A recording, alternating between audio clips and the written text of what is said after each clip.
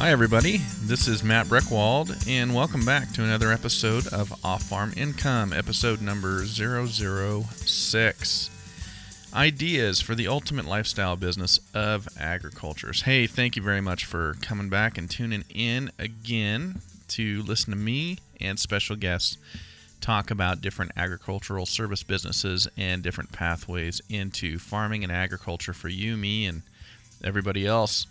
Today's special guest will be discussing how she combined her love of farming and photography. And I'm going to give you some links in the show notes and at the end of the podcast to her website and her blog. But I just want to say right now that her photography and her farm photographs and the things that she's got up on her website and her blog are fantastic. I am very jealous. And I see me taking a class from her in the future at some point on how to take photographs like that, which she does teach online and we'll talk about during the podcast interview. But before we begin, I want to give a special thanks to you, our listeners. So I officially released my first podcast December 18th. Here we are on it should be January 9th when you're receiving this podcast, when this podcast comes out.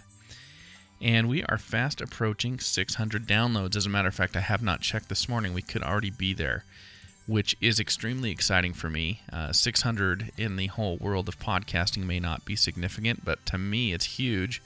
I can't believe that this quickly, in less than a month, have over 600 listeners to this podcast. So that is really exciting, and I can't thank you enough for tuning in and giving us a chance to explore these common interests that we have with you.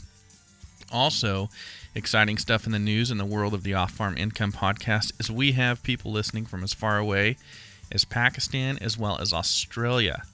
And I know Australia is a very, very rich agricultural country and continent. I don't know about Pakistan, but thank you very much for listening from that far away. That just blows my mind that people have found us and are listening from that far away. So thank you so much.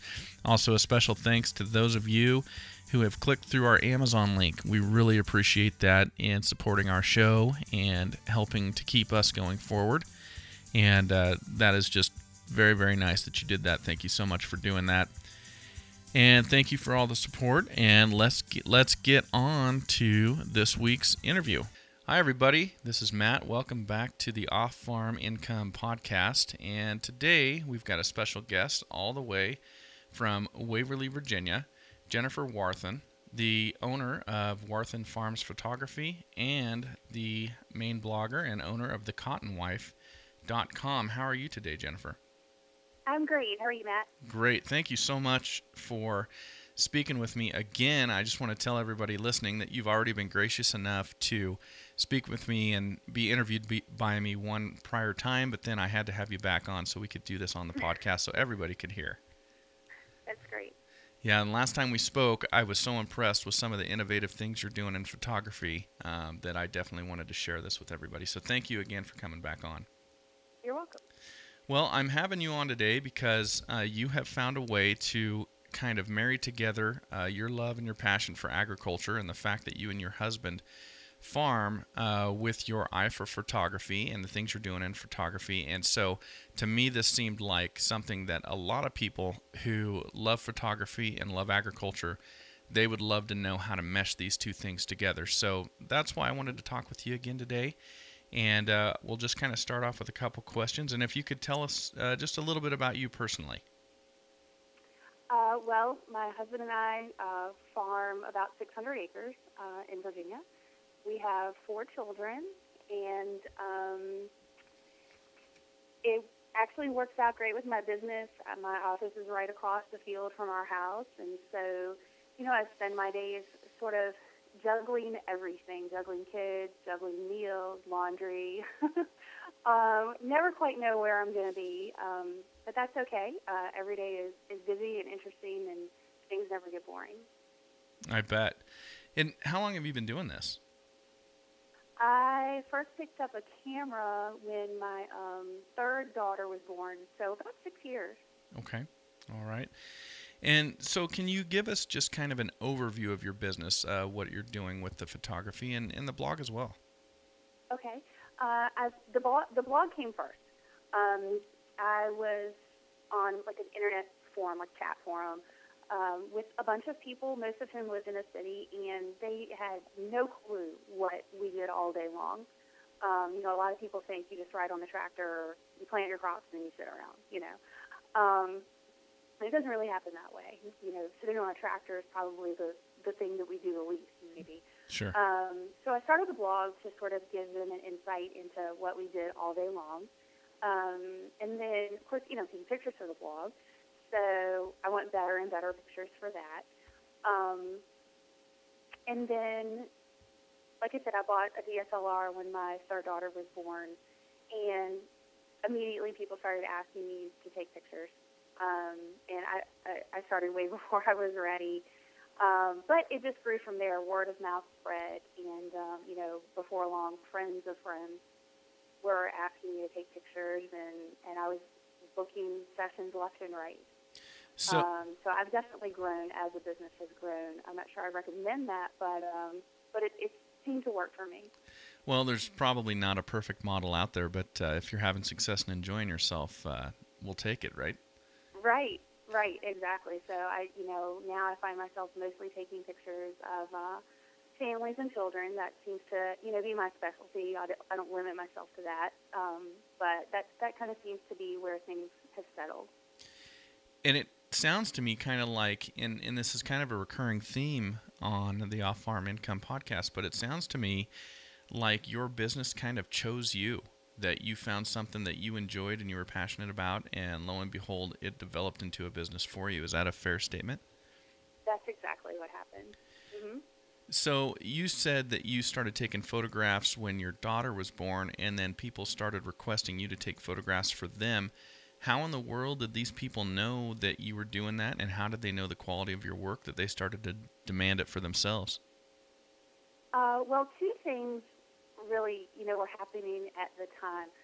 The first thing was that I was teaching school, and then, my husband figured out that I'd cook lunch for him every day if I stopped teaching. So I stopped teaching school. I had a daycare on the farm, which actually was another great business in and of itself. Who doesn't want their kid to be on a farm? No kidding. But I was taking pictures of those kids as well, and just handing the parents the CD at the end of the day and saying, oh, here, I took these pictures of your kid today.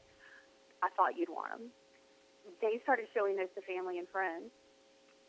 So that was, one way that my business branched off. And the other way was that everybody was just kind of getting into Facebook at the time. Okay. So I was sharing lots of pictures on Facebook, being a rural woman and sitting in the house all day, not really having a ton of interaction with other adults. Facebook was, pretty huge to me. It was a welcome, change in my day, way to communicate. And so I was sharing lots on there. And so that's the other way that people saw my pictures and saw my work, and things were shared, and Facebook is the whole reason my business exploded. I'm convinced of that. It was probably the biggest thing that led to my business becoming a reality. Really? Mm-hmm. Well, that's interesting, and I love that story that you were proactive. Another recurring theme on our show is working for free, going out and doing things and not necessarily expecting anything in return right at first. And you were extremely proactive in taking those photographs and just providing those to your customers when they came to pick up their kids. And lo and behold, it led you into this aspect of your career. Right. I didn't think anything of it at the time. But, I do try to keep that in mind whenever I want to do something new, if I want to add a new segment to my business, not to be afraid to essentially offer a sample of your work, especially if you know it's going to be seen. Sure. No, that's wonderful. It's always a good idea. And that's something that as I speak with people who've developed businesses, around the country, specifically to agriculture, is they've got such a passion for doing it that many of those people have started out by just doing what they want to do for free because they want to do it. And all of a sudden people recognize the value, and lo and behold, it turns into the business. So that's a great story. So getting into the nuts and bolts of how you did this a little bit, let's talk about marketing for a second and how you marketed your business. Obviously, word of mouth as you started distributing photographs out to people and they started sharing those. And then Right. you mentioned Facebook. If you could talk a little bit about how you've used Facebook and then maybe other marketing methods you've used. Okay. Well, like I said, Facebook has been the biggest thing for me. It's still to this day my number one marketing tool. I have a business page, as they want you to do. They don't just want you to run everything from your personal profile. Sure. So if you have a business page, I friend all of my clients, mostly so that I can tag them in their pictures. So Okay. if I put a picture up of them on my business page, I can tag them in it, which means all of their friends see it. So that's kind of the thing about Facebook is you don't want it to be limited to just the people who like your page or Uh-huh. just the people that you're friends with. You want to be able to spread that word around So, in the biggest way possible. so if I'm So I try to find lots of ways okay. to utilize Facebook in the best way. So can I To ask get you? the word to spread and get people to see my pictures. So let me ask you a quick question about that, Jennifer. So, And then, of course, other social media has been really great, too. Instagram, Pinterest. Those are two other things I use a lot. okay. So, Jennifer, let me ask you about tagging. You mentioned tagging your customers so their friends can see the photographs. So the way that works is, am I understanding this correctly, that when you tag the photos that you've taken of your customers, their friends start to see those photographs on Facebook, and then can they automatically figure out that you took those photographs? Yes. Most of the time I put my name, a watermark, I guess, on the image itself. But then when I tag them, they can also see, my business page name and my information there. Most of the time, if I remember to do it, in the description, where it lets you put in the description of the picture, I'll put my email, telephone number, and things like that. Okay. So that's really helpful too. Okay. And so then they see the quality of your photographs, and that maybe makes them think, oh, I want to have this too. They may not have even known they wanted to have those done until they see those. Right. Right. Exactly. And it can be several things that make them want it. Sometimes it's just the fact that somebody else has something, which I'll go with. That works for me too. But then other times, they see a quality in my pictures. They see, a connection. Sometimes it's just the scenery. They don't have access to farms. They don't have access, to places, wide open places like this. And they want that. They want, just a place for their kids to run and play and for them to interact naturally as a family. Sure. Without a lot of things around, without a lot of noise. So sometimes that's the reason they contact me. Very good. And then relating this back to agriculture, do you go and take photographs of people or of places on other people's farms for them, specific to agriculture? Yes, I do. I have a lot of people contact me because I'm a farm photographer, because that's sort of what I specialize in.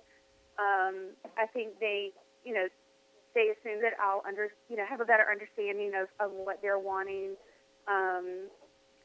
And, they like the natural kind of look of my photos anyway. So sometimes I'm contacted, because I do take pictures on our farm. I see. Is there a trust level there from people who live and work in rural communities and in farm-related industries and in agriculture to where they look at you and see that you live on a farm and that you're actually farming for a living? Is there a trust issue there compared to, say, a photographer coming out of the city or something like that? I think so. I think that they know that I'll get it. That I'll get what they want. That if they have a special request, that I'll understand why they are requesting that. Sure. I think there is a level of understanding and trust there that might not exist otherwise. Okay. And so, one of the things that we really like to talk about on the Off-Farm Income podcast is startup costs. And we kind of like to dispel the myth that for somebody to start a successful business where they can actually make a good income to help supplement their farm income or whatever it may be, we like to dispel the myth that they're going to have to go into piles of debt, or they're going to have startup costs that are in the six figures or something like that. How did you fund your business in the beginning, and was it really cost prohibitive? No, it wasn't at all. Photography probably has one of the lowest barriers to entry, of any career, really. If you don't get too equipment happy, and which is really easy to do, but Sure. if you kind of bring yourself in and only purchase the necessary equipment, startup costs could be anywhere from $500 to $1,000. Okay. To get good quality equipment. But you don't have to spend a huge amount right up front. Okay. So the barriers to entry are low, and somebody with an interest in photography anyway, likelihood they're probably going to have some decent equipment, and they can go out and get started. Right. Mm-hmm. Okay. Exactly. And so we were talking about marketing prior to me asking you that. Are there any other methods that you use to market your business beyond Facebook and word of mouth? Occasionally for weddings, I'll do bridal shows. I'm headed to one tomorrow in Maryland. But other than that, no, not really. I don't really, advertise in a lot of places. Word of mouth seems to keep me really busy. And then by word of mouth, I'm including Facebook in that just because of the way that it spreads through friends and friends of friends. Okay. But I don't really have to do any paid advertising. Well, let me ask you this. Was there a point in time during the development of your photography business where you went, wow, this is really going to work. This is really going to be something that I'm going to be able to do? There was. One very specific day, I remember telling my husband, nobody's booking. I don't understand why. It's just not working. And he said to me that his dad had sat behind the counter of his feed and feed for a solid year before customers started coming in. And once they did, there was no stopping them. Sure.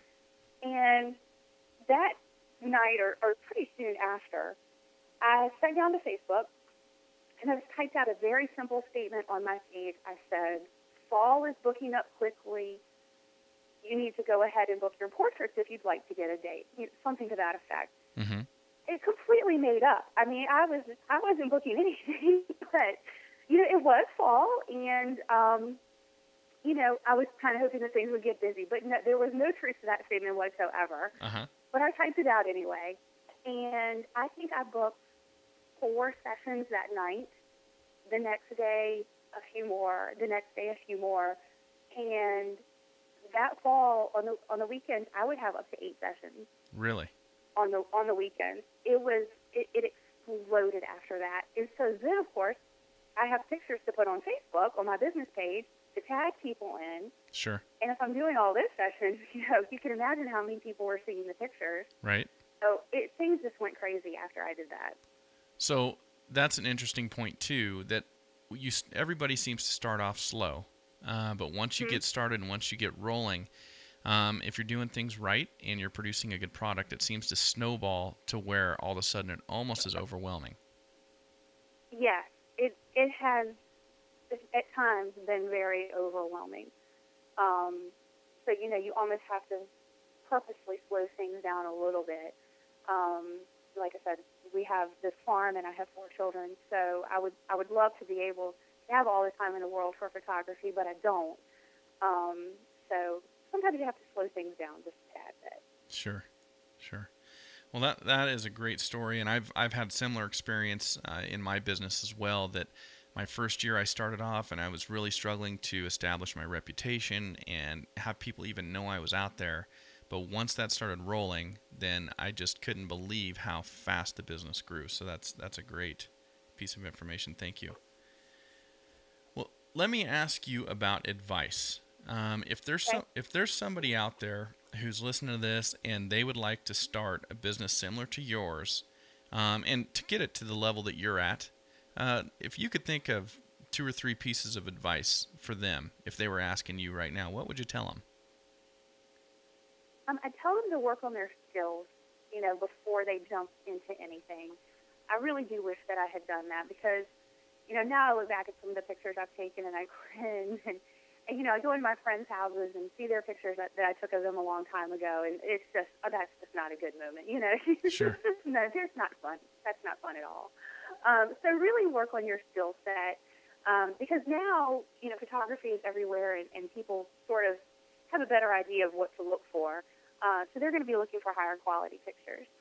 And then no matter what business you're in, no matter what you're doing, take some business classes or, just read some books about business. Don't just, for instance, photographers, they'll read photography books. They go on photography websites. And that's all great. Mm-hmm. But you really need to go on some business websites too. You need to read some books about business. Sure.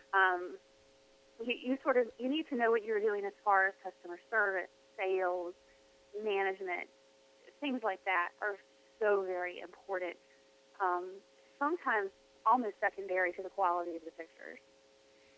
Well, and I agree with you. I feel like the people who are successful in business, they've put the whole package together. There may be somebody out there who's more talented at taking photographs, but if they can't market their business and get the word out, if they can't deal with people, if they can't appropriately handle the expenses and the income of their business, then they're not going to be able to be successful. Right.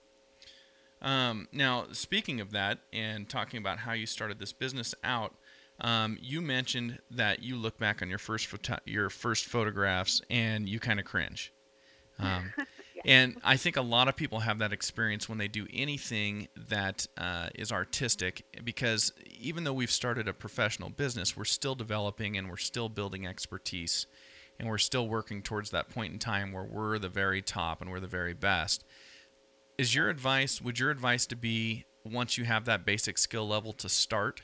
Because I think a lot of people get caught up in, no, I need to be a little bit better, I need to be a little bit better, I need to be a little bit better. And then they just never get off the ground because they're waiting for that moment of perfection. What do you think about that? That is easy to do. That's really easy to get caught up in. But yeah, take some basic classes, get some technical things under your belt, and then by all means start. Everybody has to start somewhere. You can call it whatever you want. You can work for free. You can call it portfolio building. And that way people know that you're just getting started, so their expectations maybe aren't, sky high. Sure. But yeah, and always be upfront with people about where your skill set is and where you are in the business. Sure. But don't be afraid to just start either. Yeah, get going. Get that ball rolling. Right, exactly. Okay. Well, I've got some more technical questions for you just to help people out there understand kind of putting together a plan when they get started. Did you write a formal business plan, or did the business plan kind of develop as you move forward in your business? It sort of developed as I moved forward, and I can't even tell you how many times I've gotten the advice to write a business plan. And two things, it just never seems to be the right time to sit down and write one down. And the other thing is, I honestly could not have imagined where this business would have gone. If I had sat down 6 years ago and written out a 5-year plan, it probably would have been very interesting to look back on because it would have resembled nothing that I've done. I've had so many opportunities and met incredible people through this business and done things, not only, meaningful things like newborns, but, I've photographed, I just photographed my friend's grandmother's funeral, and, things like that are not something that I would have ever written down, and certainly, maybe not even something that I show or used to market, but in terms of it growing my business and growing who I am as a person, it's just incredibly valuable, and so I'm not even really sure what I'd write down if I wrote down a plan. Sure. Even now. Well, and I think that's kind of one of those recurring themes that we see as well, is that when people are looking into starting a business, they might go onto the Small Business Administration website or something like that, and see these big, overwhelming business plans that they give you advice on writing. And it just seems like I have no idea, but I've got this core idea and I want to start. And while everyone's got a plan, I think sometimes it's pretty informal. Right. So did you incorporate your business and form an LLC, or are you a sole proprietor? How did you deal with liability issues and things like that? I am a sole proprietor. I did actually, visit an accountant and do that the right way. I do recommend doing that, going through all those steps. Sure. And he recommended that I stay a sole proprietor. So that's what I've done. Okay. All right. And I usually ask, what is the one piece of equipment that you must have to get started? But that seems like a silly question in your case. I would assume the answer is camera. Yeah, you kind of have to have a camera. Okay. All right. And so over the years, it sounds to me like you've grown and expanded your business, and Facebook has been the primary method. Are you offering more products and services now than when you first began? No, I'm offering less. Okay. I think you sort of find what you do best, and you concentrate on that. I tell people, and this is the truth, that I like to photograph them through all stages of their life. So take, a high school senior, for instance. I love photographing her at that stage of her life, and then in a few years, when she gets married, and then when she has her first child, and then their family photos. I really love that progression. But it does seem like I do more family and children photos than anything, and that if I had to pick one thing, that I could photograph for the rest of my life, it would be that. Okay. So I kind of narrowed down, my scope and found what I do best. Okay. And I do recommend that because, I kind of don't want to be, a garden variety where people are just like, oh, I need someone with a camera. I'll call Jennifer. I want someone to be like, I need a picture of my family. I'm going to call Jennifer. I understand. And when you and I spoke before, we talked a little bit about you doing webinars and teaching people how to take photographs. Have you kind of scaled back from that as well? No, that's grown. Okay. We took a rental house on our farm and turned it into my studio. It has 3 bedrooms, so people fly in from all over. They come stay the weekend. And we have pretty much retreat-style workshops where we spend the whole weekend together just immersed in photography, have families come out, take pictures of them, wander around the farm, choose locations, different things like that. And then I do also teach them online as well. Oh, great. Okay. Mm-hmm. So what time of the year should our listeners expect themselves to be the busiest if they decide to enter into photography? Fall is my busiest time of the year. People go crazy for those fall colors. The first thing they ask when they contact me is, when is peak season for the colors? Okay. Which, can be kind of tricky to nail down. So I've learned a few little editing tricks to always make it look like peak season. Okay. But definitely fall. All right. And I assume in Virginia you just have beautiful colors in the fall to take photographs of. We do. I mean, it depends on the rainfall, but everything is, just beautiful, from the colors of the crops. I mean, soybeans even, are gorgeous to take pictures in. To the trees, everything looks great in the fall. See, that's one of those pieces of expertise in agriculture I don't think a photographer coming out of the city would have, is that you could get beautiful photographs in soybeans. Mm-hmm.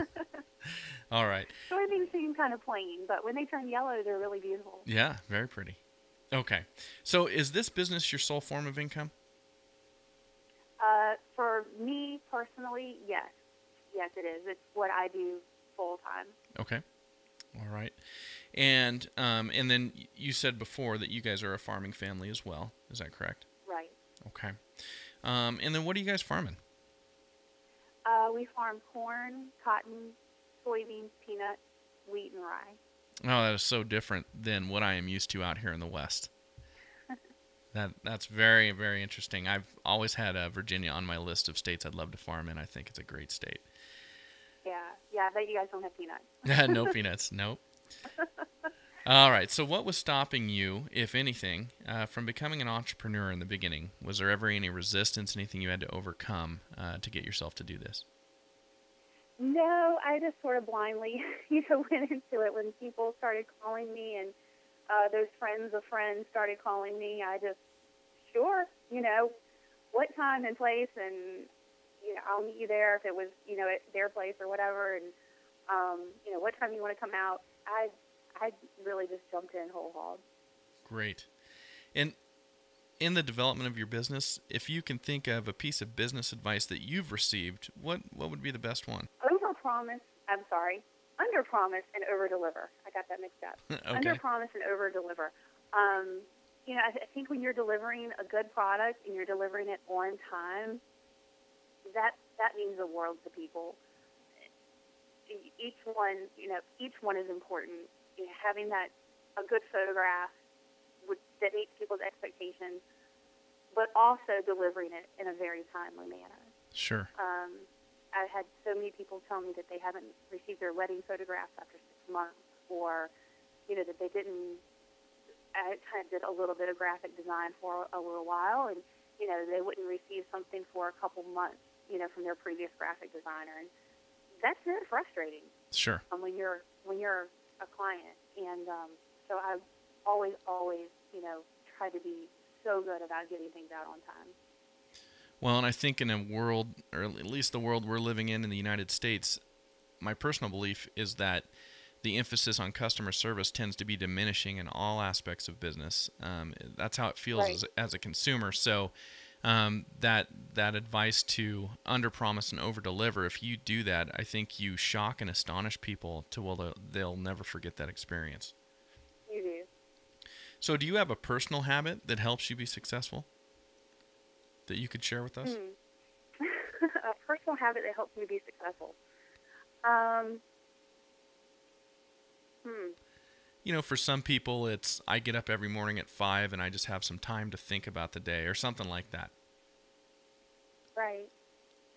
I think it kind of goes back to my last answer. I'm just always really careful about carving out work time, no matter what's going on in my day, no matter what the kids need or, how many trucks I have to help move out on the farm.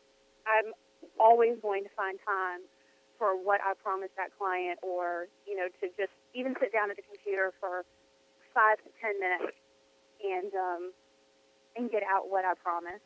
Sure. It really bugs me if I don't do that. If I let something just sit out there for a day or two, even I can't even stand that. it's like a knot in the pit of my stomach if I let that happen. So I always make time during the day to do what I've promised the client. Okay. And of the books or the web resources that you use to help you develop, or you're still using to help you develop, if you had to pick one to recommend for somebody else who is going to be starting a business, what will one of those be?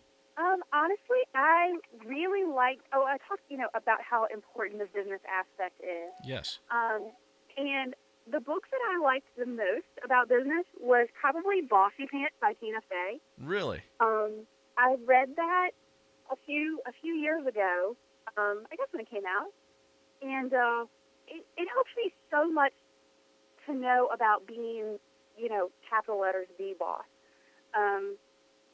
and how, it's okay to be confident, and it was okay to, ask for things and, to get what you want. And it was a great book about being in business and just being the boss of things. I had no idea that book was about business. We're big 30 Rock fans out here in Idaho, and have watched every episode of that with Tina Fey and have laughed hysterically, but I had no idea that book was about business. That's a really great piece of advice. I'm going to pick that up myself. Okay. Well, great. Can you think It's really funny. It's so she's mixing comedy in with her business advice? Oh, yeah. It's hilarious. Oh, good. Well, that's exciting. I'll have to grab that. I'm probably going to grab it on Audible and listen to it on the iPhone when I'm out doing my business, but I will definitely do that. Thank you for that piece of advice. Hey, everybody, just a quick break. That book that Jennifer was talking about, Bossy Pants by Tina Fey, of course, is linked in the show notes. and on the website as a user recommended book or as a interviewee recommended book. So if you'd like that book, do us the favor, click through the Amazon link on the Off-Farm Income Podcast and purchase it there. Thanks, and enjoy the rest of the show. Okay. Well, Jennifer, if people listening to this podcast want to contact you in the future, what is the best way for them to get a hold of you? Probably email. Okay. I do most everything through my smartphone, as I guess most people do now. Okay. And my email address is jennifer@warthanfarms.com. Okay. And I will put that email address as well as the website for your photography business and your blog in the show notes. So the listeners can have access to that and can reach out to you if they'd like to explore having you take some photographs or possibly even get taught how to take photographs by you. That'd be great. Well, great. Well, this has been a real pleasure for the second time. Thank you so much for coming on the Off-Farm Income Podcast, and this has been a wealth of knowledge. Thank you so much for helping everybody out. Thank you. All right, Jennifer, good luck to you, and I look forward to speaking to you again in the future. All right. Thanks so much. You bet. All right, well, a special thanks to Jennifer Warthan for coming on the podcast and discussing her different take on combining her entrepreneurial interests with agriculture today. That is just fantastic. And like I said, I've interviewed her twice now, and both times it's been such a pleasure, and she's been so impressive to speak with. So thank Jennifer by going to thecottonwife.com. I'll have a link in the show notes to her blog, but going there and leaving her a comment or going on Twitter @thecottonwife and thanking her there for the time she spent with us today and the information that she gave to all of you. So leave her a comment, give her a thumbs up, do something like that. Also, if you go to her blog, and I'll link into this too, she has some absolutely great photographs on her blog, and you're going to want to check those out. Everything from capturing farm memories or learning how to capture farm memories are all there for you. And so go ahead and check out her website and her blog and give her a shout. And remember that if you want to learn how to take photographs of your farm in the way that she does hers and other people's, she teaches classes online and would be happy to help get you up and going and get you to that level of performance with your camera. Okay, so for show feedback and guest suggestions on the Off-Farm Income Podcast, you can contact me, Matt, at offincome.com, offincome.com. You may wonder why my website URL is not offfarmincome.com. Well, ironically, that URL was available, but I didn't pull the trigger, and I went back about a week later to buy it, and somebody else had bought it. And I don't know how that works, if somebody had figured out that I was shopping for that and thought, oh, this might be one I can resell later. But it was gone. So I am offincome.com. Also, let's see, 1, 2, 3, 4, 5 ways you can support Off-Farm Income. Here they are. Here's a great list of 5 ways you can help support Off-Farm Income and keep us going.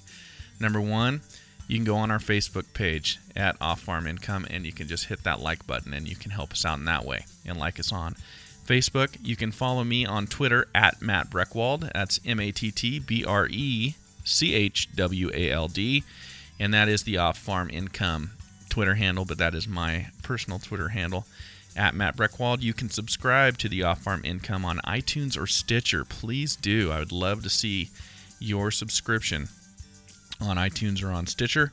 You can click through our Amazon links to buy recommended books or other products, and as always, that's very much appreciated because that helps keep us going with the bills that we have to pay around here. And last, and certainly not least, tell a friend about the Off-Farm Income Podcast. If you've got somebody out there that has a passion for agriculture or is interested in starting their own business, boy, if you could tell them about our podcast, that goes so far. Word of mouth is how people find out about what we're doing here, and if you can help us with that, we would be so appreciative. So tell somebody in person or tell them on the internet, tell them on the web, tell them on your Twitter feed, tell them on your Facebook, wherever it may be. But spread the word. We'd really appreciate that. All right. Well, hey, have a great 7 days until I talk to you again, and go enjoy the ultimate lifestyle business, agriculture.